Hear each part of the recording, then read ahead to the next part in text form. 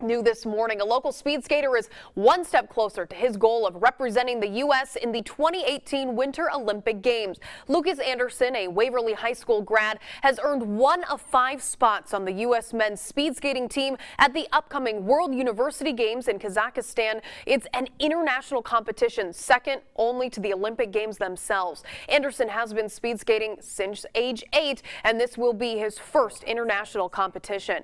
We've been following his journey for a while now, highlighting some of his big wins at national competitions while still in high school. Since then, he graduated in the top 10 from Waverly High in 2016 and started studying at the Milwaukee School of Engineering while working out at an official U.S. Olympic training site, of course.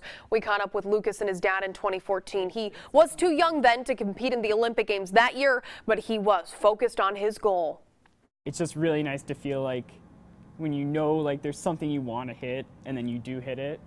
That feels just amazing. In Korea, short track speed skating is their national sport, so it'd be crazy to be there at that time.